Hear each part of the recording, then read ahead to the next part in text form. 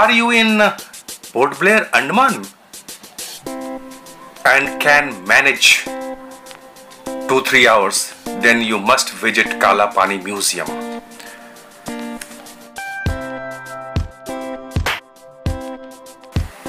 Kalapani Museum, where history lives.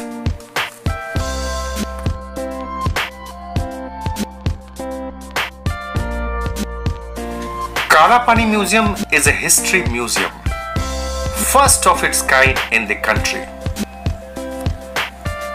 This museum takes one on a journey across the black waters. Right from the early Andamans, through the Stone Age tribes, occupation of the Nicobar Islands by the European nations, the first settlement of Andaman Islands, 1857 War of Independence, the penal settlement,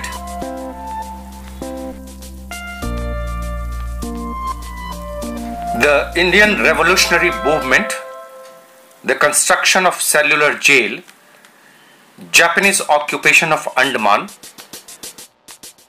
the reoccupation of the island in 1945, and finally the independence of India, and the Andaman and Nicobar Islands becomes the part of free India.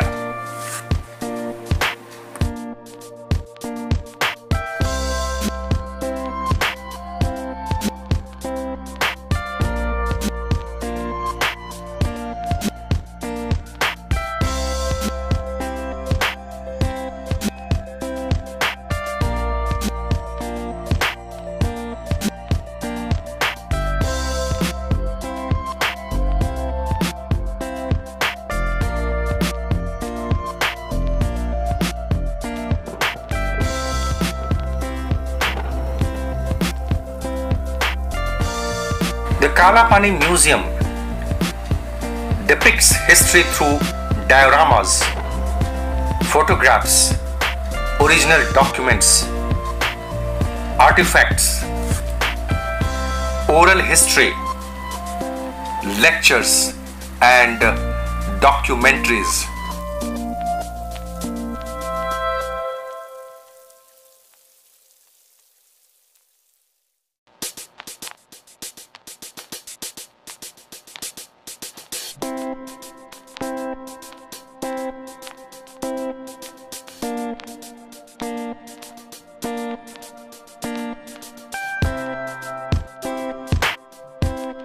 The history of the Andaman and Nicobar Islands during the tyrannical Japanese occupation is also the history of a foreign domination.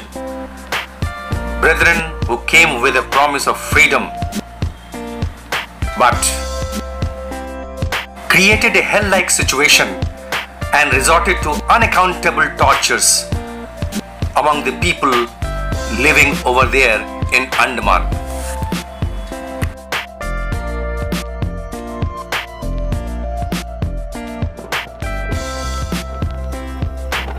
With the passage of time, the situation went from bad to worse. There was no ration available for distribution.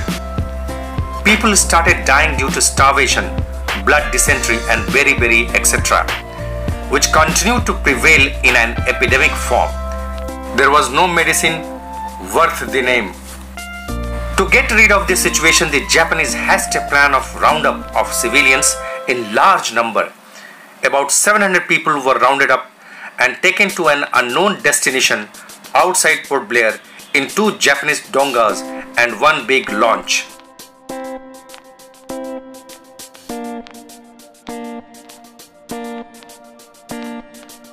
These poor people were thrown into the open sea in the darkness of the night, most of them drowned, and others who were seen swimming were machine gunned to death.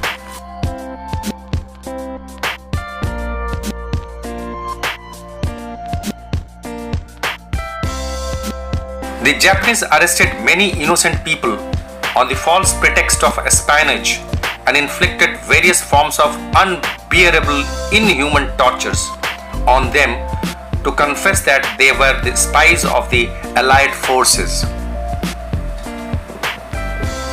The wing number 6 of the cellular jail was filled to its capacity due to this mass arrest.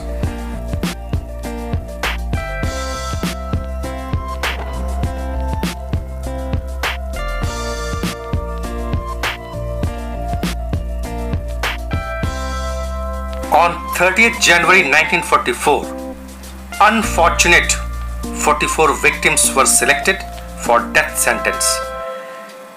These people were loaded in trucks and taken to a far-off place called Humphrey Gunj, which is about 18 kilometers away from Port Blair. All of them were asked to sit in front of a L-shaped trench. Firing squad of Japanese soldiers fired on these unfortunate victims, and their dead bodies were pushed inside the trench.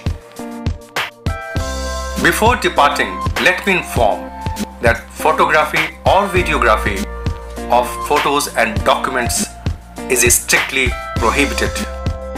But yes, you can take the images or picture of dioramas.